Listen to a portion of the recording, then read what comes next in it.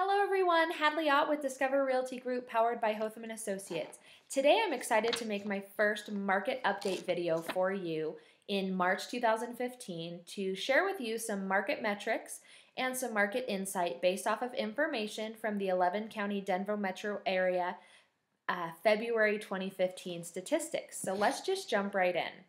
The active inventory in this area decreased by 2.21% over the prior month. There were only 4,079 properties actively listed on the market. The sold homes, however, increased by 4.02%. There were 2,667 sold homes. The average price is just over $348,000, which is a 5.44% increase over the prior month.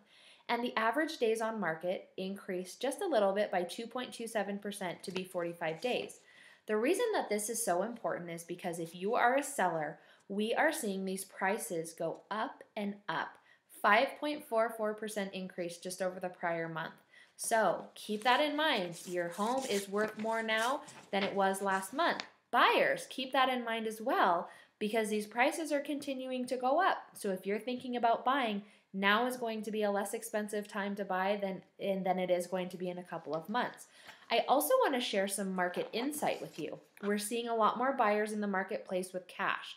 Buyers are reaching out to any family members or any acquaintances that they may have in order to get a more significant down payment to be competitive in the market. We're also seeing a lot more entry into the market with millennials. There is a high demand for properties, whether it be new builds or resale properties. I want to touch on new builds for a second too. There are a lot of builders and developers that are releasing lots and that are also opening up these opportunities. However, they are limiting the selection through lotteries because there's so many interested buyers.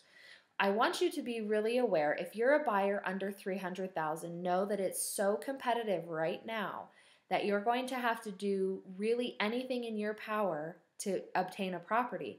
And if you're a seller selling something under $300,000, know that the interest in your property is going to be so great. So make a game plan with your realtor to secure another property.